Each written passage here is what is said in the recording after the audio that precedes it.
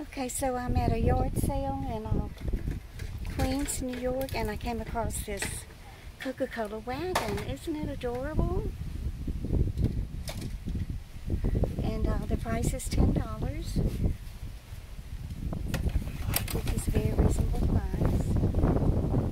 And it is, looks like it's cast iron. It is in good shape.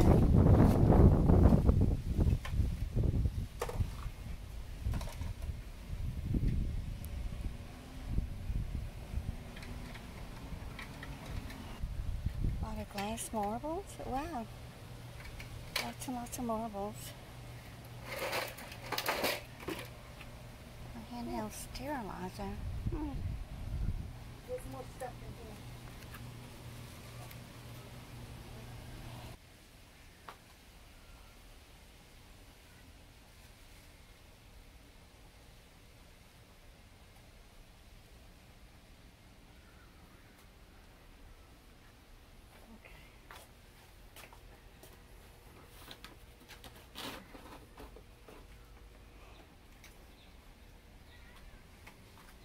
That's Star Wars, feed to Star Wars.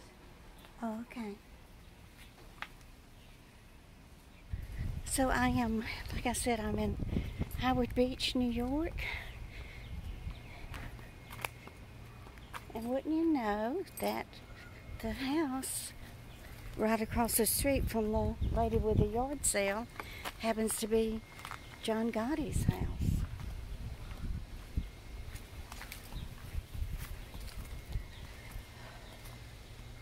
A big old camera mounted there on the corner.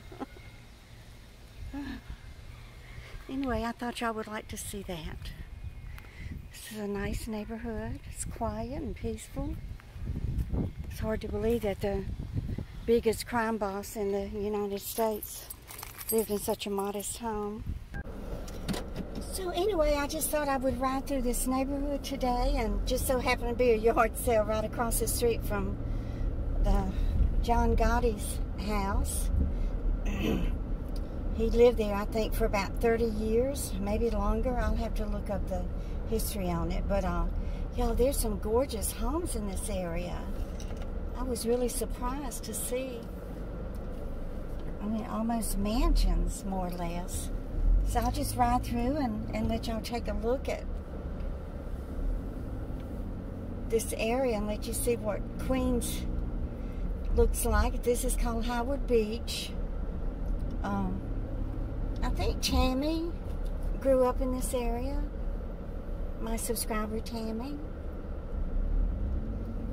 It must be close to the beach. I mean, why else would it be called Howard Beach? I'll try to find the house where the man that lived in. There was a man that was, I'll have to look up his name. I'm not real up to date on mafia madness stuff, but there was a man who lived in the neighborhood here, and he was driving home one day from work, and the sun was setting and in the west, and it was blinding him, and John Gotti's son was on a motorcycle, a little moped, and the neighbor that was driving home didn't see him and hit him and killed him. And it wasn't long after that that he was found dead. And it just so happened that John Gotti and his wife had flown to Florida for a vacation during the time that this man was murdered. So let me see if I can find his address and his name, and I'll be right back. I want to make sure I give y'all the correct information.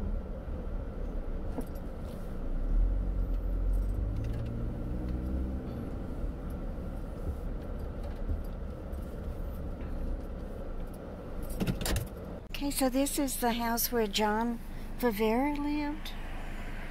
I'm pretty sure this is it. They all look alike, so it's hard to tell. But he was John Gotti's backyard neighbor, and he's the one who killed John Gotti's 12-year-old son. So anyway, the little bit that I have read about it online, it states that little Frankie Gotti was riding a moped, and there was some construction work going on. I think they said around 157th Street or 157th Avenue. I'm on 160th Avenue now. And that there was a dumpster parked on the corner of the street, and little Frankie darted out in front of the dumpster, and this Mr. Favara was on his way home from work, and he didn't see the kid and hit him. And apparently he was angry that the kids were even riding out in the street. I'm sure there had been some back and forth all along about the kids riding in the street and trying to get them to stop and everything, and then they wouldn't. So apparently John Favara dragged the little boy underneath his car for several blocks, and the neighbors and I were banging on his car trying to get him to stop. So anyway, I mean, you can just imagine how horrific that was for the Gotti family. And then it wasn't too long after that, of course, there was a hit ordered on John Favara. Wasn't long after that he was kidnapped from in front of his house and thrown into a van and never seen again for a few years. I think they finally did find his body somewhere. I will look up some articles related to this and link it in the description below if any of you are interested in it and want to know any more about it or read about it. It's interesting. It's weird to me that John Gotti stole so much money from so many people and businesses and organizations and threatened them and killed them for money and all of the racketeering. And the only thing that he did not get involved with was drugs. I believe he was involved in everything else. But they're saying that he was getting around $20 million a year for his illegal activities. But he did finally, get caught and charged. And y'all have seen the movies about the mafia, so I don't have to go into that. But anyway, I just wanted to drive over here to Queens today. I'm going to go by Jill's and have a bite to eat with her and the kids. And I'll upload the video while I'm there. I hope you enjoyed it. I'll try to bring you more videos about things that happen or have happened in this area. Hope you enjoy them. Y'all have a wonderful day, and just know how much I love you. Please subscribe if you haven't done so already. And y'all just keep on coming back. Bye, guys.